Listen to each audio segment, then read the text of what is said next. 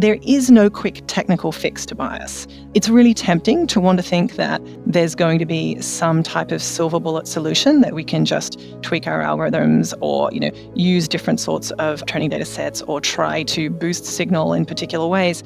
The problem of this is that it really doesn't look to the deep social and historical issues that human data is made from.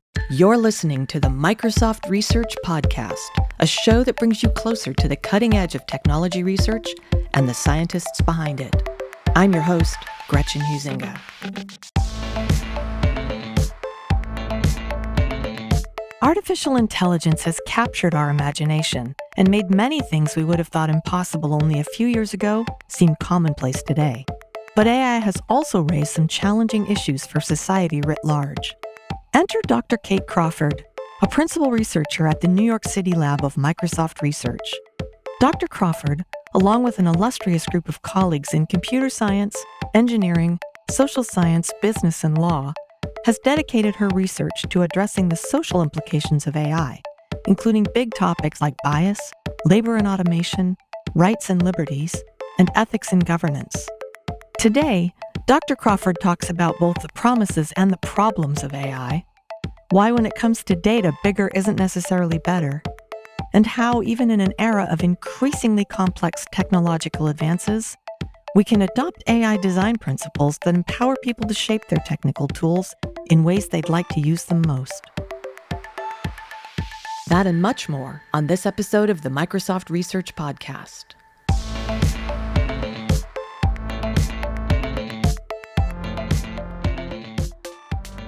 Welcome, Kate Crawford, to the podcast. Great to have you here with us from New York City. Thank you so much, Gretchen. It's a pleasure to be here. So you're in the, as we've said, New York City lab of Microsoft Research. What goes on in the Big Apple? Oh, so much. It's a city that doesn't sleep when research is concerned. Look, there's so much going on here. It is actually, we have an abundance of exciting research initiatives. Obviously, here we have the Microsoft Research New York office, and in here, we have really sort of four groups writ large. We have a really fantastic machine learning group. We have a computational social science group. We have an algorithmic economics group.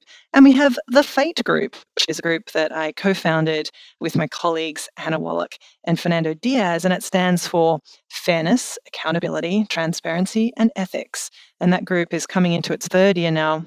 We really early on saw that there were going to be some real concerns around ensuring that large-scale decision-making systems were producing fair results and fair predictions. And we also needed to start thinking much more about accountability for decision-making, particularly in relation to machine learning and artificial intelligence. And of course, ethics, which is a very broad term that can mean all sorts of things. For us, it means really looking at how people are affected by a whole range of technologies that are now touching our lives, be that in criminal justice or education or in healthcare. So that was the reason we formed the FATE group here in New York.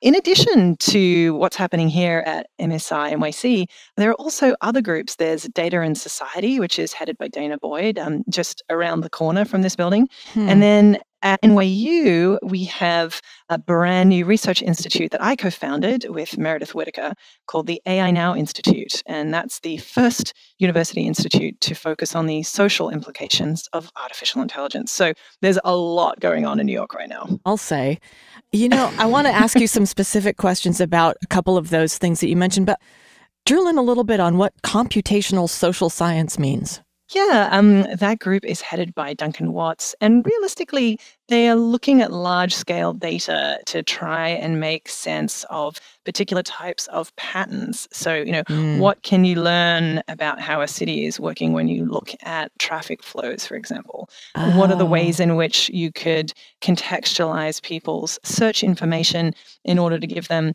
different types of data that could help? I mean, there are lots of things that the CSS group does here in New York. Well, let's go back to FATE, because that's kind of a big interest of yours right now. Fairness, accountability, transparency, and ethics. And you sort of gave us an overview of why you started the group, and it's fairly nascent. Is it having an impact already? Is it having any impact that you'd hoped for in the high-tech industry? Absolutely. We've been really thrilled. I mean, even though it's only 3 years old, in some ways, that's actually quite established for thinking about these issues. I've been, as a researcher, focusing on questions around fairness and due process in sort of large scale data systems and machine learning for over 10 years. But it's really only been in the last 18 months or so that we've seen this huge uptick in interest across both academia and industry. So we're starting to see algorithmic accountability groups emerge in kind of the key technology companies here in the US. We also have conferences like the FATML conference, which stands for Fairness, Accountability, and Transparency, you guessed it, which has now become a blockbuster hit. It's actually taking place here in New York City in just 2 weeks, but to a full house and an extensive waiting list. So it's really actually taking off. But we are also seeing it really start to have impact within Microsoft itself. I mean, here, Hannah and myself, for example, and various product groups who are coming up with questions where they think a system might produce, say, a discriminatory output. What should they do? Or they might have concerns with the data that a system has been trained on. What sorts of questions might you want to ask? Including all the way through to what are the big policy questions that we need to ask here. And we're doing things like speaking to the European Commission, to the UN, etc. So for a small group, it's just 4 of us. I think it's already having a pretty outsized impact.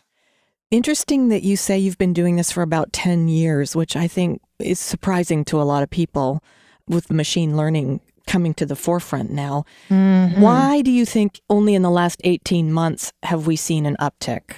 I think it has a lot to do with scale. I mean, what's particularly interesting to me is that just in the last, actually about 3 months, we've seen leaders from major technology companies, including Satya Nadella, including one of the co-founders of DeepMind, Mustafa Suleyman, and the head of Google AI, all say that fairness and bias were the key challenges for the next 5 years. So it's gone from being something that was a relatively bespoke concern, shall we say, to becoming front of mind for all of the sort of leaders of the major technology companies. And I think the reason why, and certainly the reason that Mustafa gave when he was sort of making his statement about this, is because if you have a system that's producing a discriminatory result, say, for example, in search or in ads, that is affecting 1 billion to 2 billion users a day, easily. So at that scale, that can be extremely costly and extremely dangerous for the people who are subject to those decisions. So I think in that sense, it's really a question of how many people can be affected by these sorts of systems, given their truly vast reach.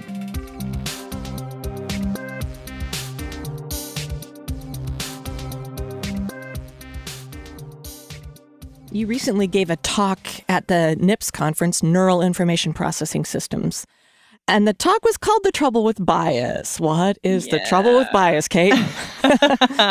Well, NIPS is an amazing conference, I should say, out of the gate. It was a real honor to speak there. It is, in fact, the largest machine learning conference in the world. I was speaking in this room as the sort of opening keynote to around 8,000 people. So it kind of felt like being at a Van Halen concert or something extremely stadium rock. It was extraordinary to see. But I was really interested to talk about what's been happening with this concept of bias. And I looked at particularly some of the cases that we've seen emerge that have been interesting to researchers. So, for example, everything from if you do a search in Bing or in Google for CEO and you do an image search, you'll find a lot of images of white men in suits. And depending on which way the algorithm is blowing that day, the first woman that you'll see is quite often CEO Barbie. So it raises very troubling questions about how we represent gender. And then, of course, there are a whole series of studies coming out now looking at how we represent race.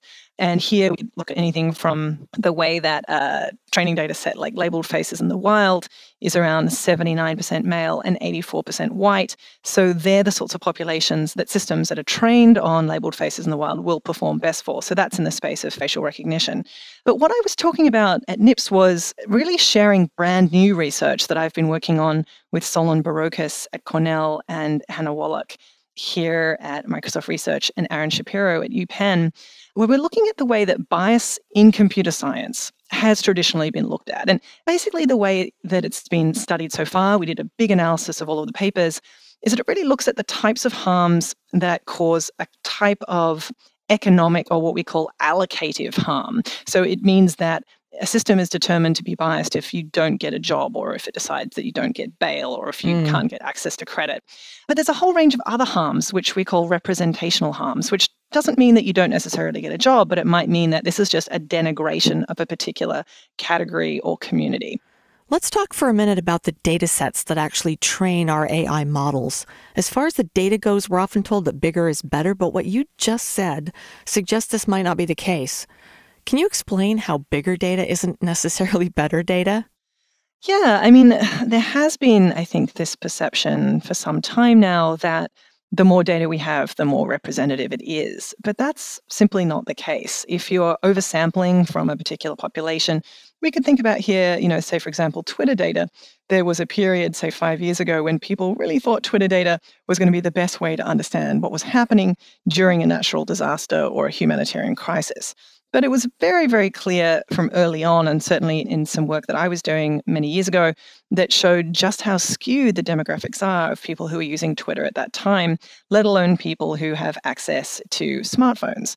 So depending where you are in the world, that means it's not particularly a very reliable signal. So even if you have hundreds of thousands of data points, if all of those data points are being drawn from affluent populations who live in urban centers, then you're only seeing one part of the picture, and it's going to be extremely difficult for you to extrapolate from that. And there are very sort of related problems happening with training data right now. Training data is, often comes from sets that have hundreds of thousands, if not millions, of particular items within them.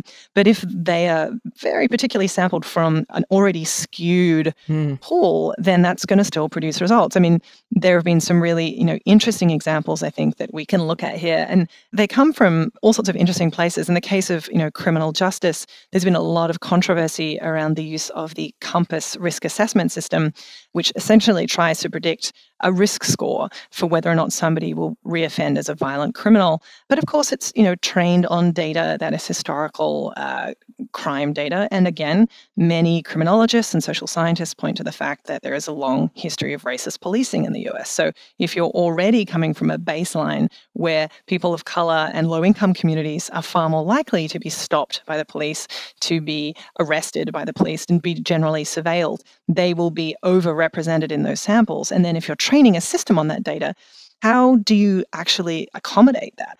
These are really hard questions. And I think what I've certainly learned from looking at these questions as a researcher is that there is no quick technical fix to bias. It's really tempting to want to think that there's going to be some type of silver bullet solution that we can just tweak our algorithms or, use different sorts of training data sets or try to boost signal in particular ways.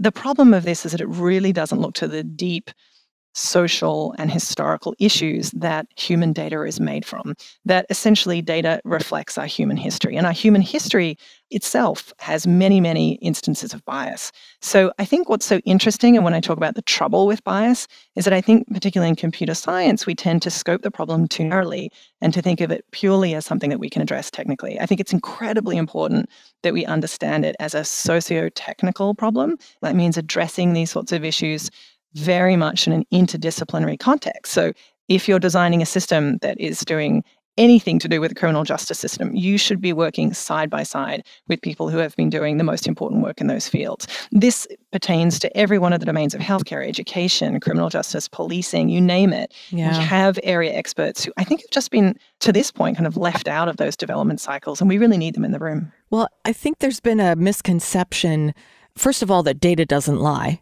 And it can if you have, specific populations that you're only representing. But also this idea of the sort of separation of church and state between technology and the humanities, or technology and social science. And so what I'm hearing, not just from you, but over and over, is we have to start talking cross-pollinating, silo busting, whatever you want to call it, to solve some of these bigger problems. Yeah, absolutely. I couldn't agree more. I mean, this was really one of the big motivations behind establishing the AI Now Institute at NYU, was that we realized we really needed to create a university center that was inviting people from all disciplines to come and collaborate on these sorts of questions, and particularly in terms of issues around, bias and fairness, but even more broadly in terms of things like labor and automation and the future of work, right through to what happens when we start applying machine learning to critical infrastructure like the power grid or to hospitals. In order to answer any of those questions, you kind of need a really deep bench of people from very different disciplines. And we ended up trying to address that by working with 6 different faculties and centers to establish AI Now. So it's a co-production, if you will, between computer science, engineering, social science, business, and law, as well as the Center for Data Science. Really, because I think you need all those people there to really make it work.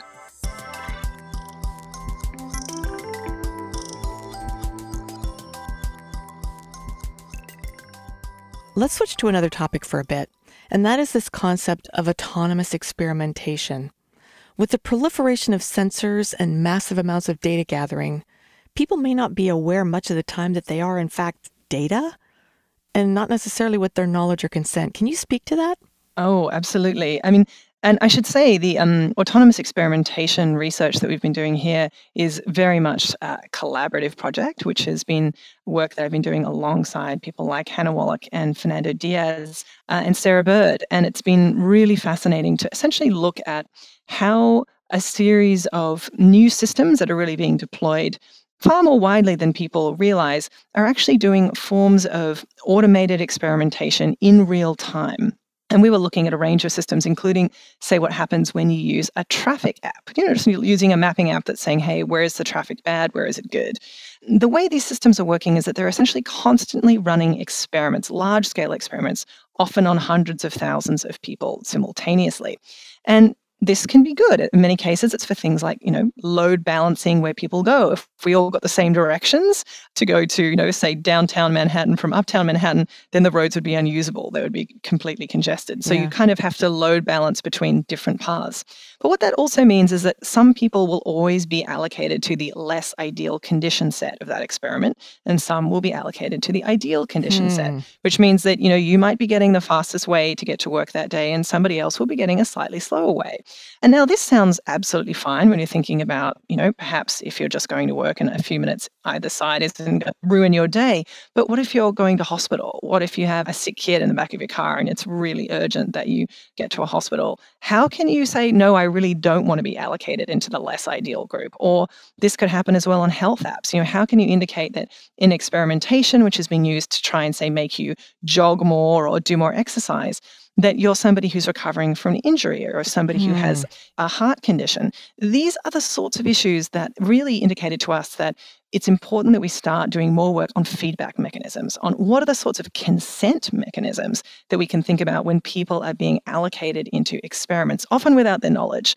This is very common now. We're kind of getting used to the fact that A/B experiments at scale really began with search, but now they're really moving and submerging into much more intimate systems that guide our everyday lives, from anything that you're using on your phone about your health or your engagements with friends, right through to how you spend your time. So how do we start to think about the consent mechanisms around experimentation? That was the real motivation behind those series of ongoing studies.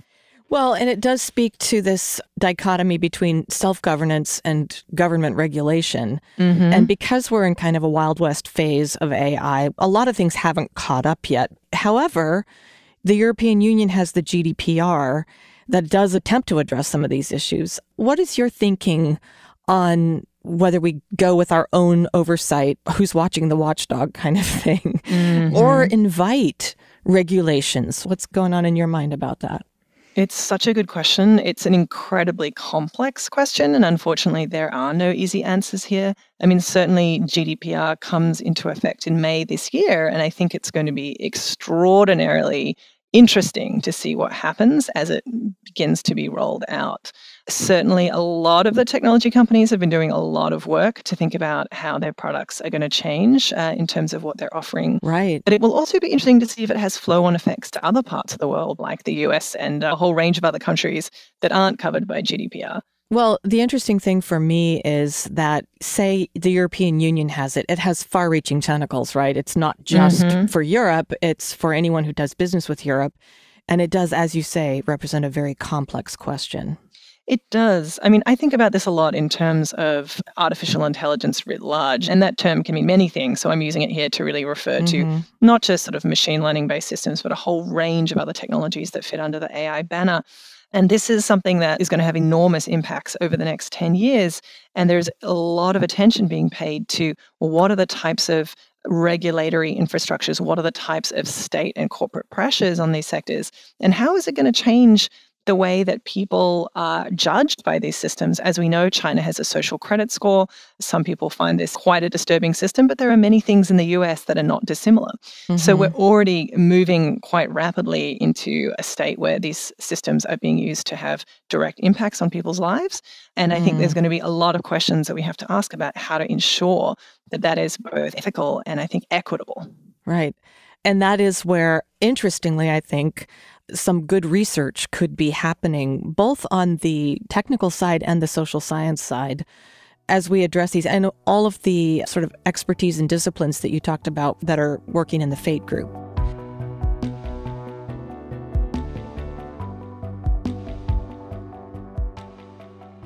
So let's talk for a second about, there's so many questions I want to ask you, Kate, and this is just not nearly enough time.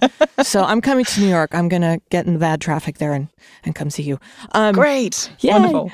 Listen, the overarching question for me right now is about how do we take these big, thorny, prickly questions, issues, and start to address them practically?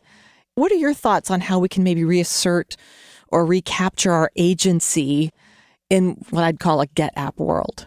Yeah, I think that's a really fascinating question. I mean, what's interesting, of course, is how many systems that touch our lives these days that we don't even have a screen interface for. So many major cities, you're walking down the street, your face is being recorded, your emotions are being predicted based on your expressions that day. Your geolocation is being tracked through your phone. These are all things that don't involve any type of permission structure, a screen, or even you being aware that, your data and your movements are being ingested by a particular system. So I think my concern is that while more granular permission-based structures are possible, urban computing has shifted away from the device that's directly in front of us to be embedded throughout architectures, throughout streets, throughout so many systems that are in many ways invisible to us. And they're already having a real impact on how people are being assessed and the sort of impacts that they might experience in just walking around a city in a day.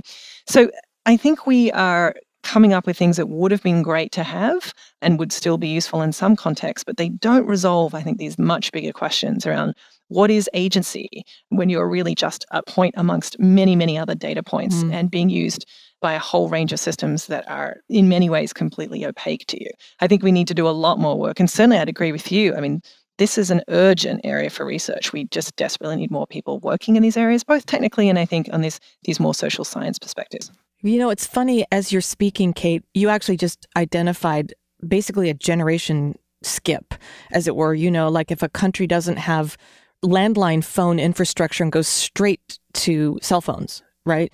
And so just when we're thinking we ought to be more cognizant about giving consent to apps and technologies, you're bringing up the excellent point that there's so much going on that we don't even get asked for consent. Absolutely. And also, I mean, there's another thing here, I think, that we've really moved beyond the discussion of, the idea of a single person, looking at an app and deciding whether or not you should allow it to have access to all of your contacts. We're in a very different state where you could be using an app or a system and you're thinking that it's for one thing, but it's actually doing something else. I mean, the classic case here is, say, sort of the Pokemon Go craze where you're out to sort of catch little Pokemons in a sort of augmented reality environment in cities. But that was being used to harvest a massive training data set to really generate sort of new maps and geolocative data. So people in some ways think that they're doing one thing, but their data is being used to train a completely different type of system that, they may have no idea about. So I think, again, this idea that we're even aware of what we're participating in, I think has really moved on. Yeah. Again, with the idea that we're on a podcast and no one can see me shaking my head, this does bring up questions about the practical potential solutions that we have. Is there any, from your end, any recommendation, not just about what the problems are, but who should be tackling them and how? I mean, Yeah, absolutely. For a while our conversation does cover some really thorny and I think, quite confronting questions that we're going to need to contend with as researchers and as an industry. I think that there's also a lot of hope and there's a lot that we can do. One of the things that I work on at the AI Now Institute is we release an annual State of AI report. And in that report, we make a series of recommendations every year. And in the last report, which just came out a couple of months ago, we really sort of made some very clear and direct recommendations about how to address some of these core problems. One of them is that we just think that, before releasing an AI system, particularly in a high stakes domain, so all of those things we've chatted about, like, healthcare, criminal justice, education, that companies should be running rigorous pre-release trials to ensure that those systems aren't going to amplify, errors and biases. And I see that as a fairly basic request. I mean, it's certainly something we expect of, pharmaceutical drugs before they go on the market, that they've been tested, that they won't cause harm. The same is true of, consumer devices. Ideally, they don't blow up, with some exceptions. You really want to make sure that there's some pretty extensive testing and trials, and then trials that can be sort of publicly shared, that we can say, we have assessed that this system, doesn't produce disparate impact on different types of communities. I think it's also really important that another thing we can do is, after releasing these sorts of complex, often, algorithmically driven systems, should I say, that we just continue to monitor their use across different contexts and communities. Often, a type of system is released and it's assumed that it's just going to work for everybody for an indefinite period of time. It's just not the case. I was looking at a study recently that suggested that medical health data has a 4-month half-life. That's 4 months before it becomes out of date, before the data in that training data set is actually going to become contradicted by things that have happened after the fact. So we need to keep thinking about how long is a system relevant? How might it be performing differently for different communities? So this is another recommendation that we feel very strongly about. But there are many more. And if people are interested in particular types of research questions or concrete steps that we can take moving forward, the AI Now 2017 report has a lot of those in there for more reading. Yeah, I would actually encourage our listeners to get it and read it because it is fascinating and it addresses things from a sort of upstream point of view, which I think is where we need to go. We're a bit downstream because we've released the Kraken in many ways with AI. And it's like suddenly they're hit. In fact, back to the original, the last 18 months, I think part of the reason maybe that we're seeing an increased interest is because people are realizing, hey, this is happening and it's happening to me. And now I care. Prior to that, I just, kind of went along and didn't pay attention. So attention is a good thing. Let me ask you this. You mentioned a concept from architecture called desire lines in a talk that I heard you say. I loved it in the sense that it's like shortcuts in public spaces where, you find a path on the grass because people don't want to go around on the concrete. And I would say things like Napster and BitTorrent are sort of examples of technical desire lines where it's like, I'm going to go around. Is there anything in that space that's sort of happening now from a grassroots perspective where we sort of take back the night kind of thing in AI world? I love this. I think there are some really nice examples of very small grassroots efforts that have been extremely successful in doing things like essentially creating spaces of anonymity where you're much more protected from your data being harvested for reasons that you may or may not have agreed to. Even things like the private messaging service Signal, which again was created really by, one guy and a few of his friends, and Moxie Marlinspike has been, I think, very much a champion that individuals can, create these types of systems that can create more freedom and more agency for people. And there are others too. I think it's going to be interesting to think about how that will happen in an AI-driven world. And even I think in the major technology companies, I think it's really important to create ways that people can start to shape these tools in the way that they'd most like to use them, and to give some space for a sort of desire lines where you can say, well, I don't actually want my AI assistant to work this way, or I don't want it to have access to this information, but how can I train it to do what I want it to do to make it an advocate for me? So rather than serving the interests of, just a particular company, it's really there as my agent, as someone who's going to look out for the things that I care about. These are things that we can think of as design principles, and certainly something that people do talk about a lot at Microsoft Research. And it's something that I think is really exciting and inspiring for more work to happen there. I can't agree more. It feels like there's a call both to the technical designers and makers and the end users that need to say, hey, I need to pay attention. I can't just be lazy. I need to take agency. I think that's absolutely right. Kate, before we go, what thoughts or advice would you leave with our listeners, many of whom are aspiring researchers that might have an interest in the social impact of AI? And I would say go broad on this for both computer scientists, social scientists, any kind of, the interdisciplinary crowd. Wow. Well, first of all, I'd say welcome. You're actually asking some of the most important questions that can be asked right now in the research world. And it would be amazing to see people really start to dig into specific domain questions, specific tools, and really start to say, what kind of world do we want to be living in and how can our tools best serve us there? In terms of resources that you can go to, now there really are some, great conferences. Even the big, machine learning conferences like NIPS have workshops focused on things like fairness and accountability. We have the FATML conference, which is annual, but there's also, the AI Now conferences, which happen every year, and a lot of, I think, discussion that's been happening in a series of groups and reading groups in various cities that people can connect with. And I just think there's like a thriving research community now that I'm certainly starting to see grow very rapidly because these questions are so pressing. So in essence, I'd say, regardless of your field, AI is going to be changing the way we think and work. And that means that likely if you're a researcher, this is something you want to start caring about. And please, if there are ways that I can help or if people want to get in touch, they're welcome to do so. Kate Crawford, thank you for taking time out of your schedule. Like I said, I want to keep talking to you forever. Such a pleasure. Thank you so much, Goshen. It was great. To learn more about Dr. Kate Crawford's work on the social impacts of AI and to download the most recent report from AI Now, visit Microsoft.com/research.